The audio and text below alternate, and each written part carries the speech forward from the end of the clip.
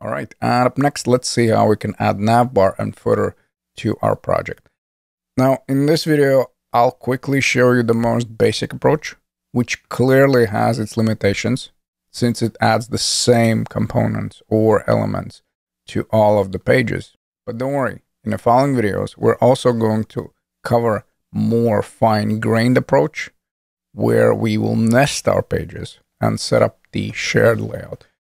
And as far as the basic setup, we simply want to set up the elements above or below the routes. Again, please don't make the mistake and place the element inside of it.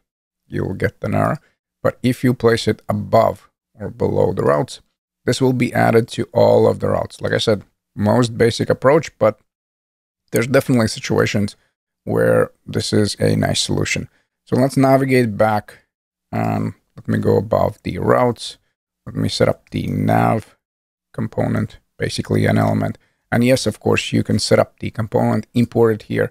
And also, of course, you can add the links. Now, I'm not going to add the links in this scenario, since we're going to do that in the upcoming examples. And I don't want to repeat myself and waste your time. Basically, I'll go here with our navbar. And the same thing we can do with footer. I'll say our footer. And once you save, you'll notice that in all of the pages, we'll have the navbar as well as the footer. If we navigate to about, the same is going to work with products. And it's not going to be surprised if we navigate to another page and we get the same result.